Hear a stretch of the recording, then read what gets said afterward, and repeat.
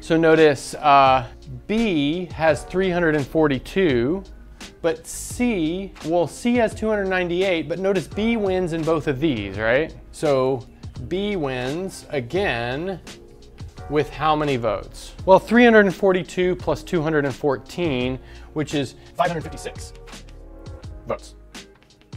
And so we can see that just from the chart, because if we're doing just B versus C, then we pretend there's no A, right? But if we pretend there's no A, observe that B is on top for these first two columns, and then C is on top for that third column.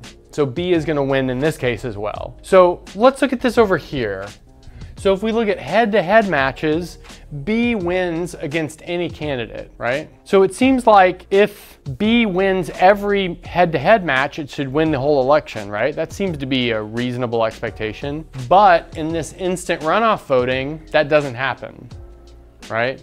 In this instant runoff voting, C wins. Oh, and then it's actually a bigger problem here, because what if we do just plurality? In other words, one round and who has the most first place votes? Well, if we just look at the original ballot, the person with the most first place votes is A.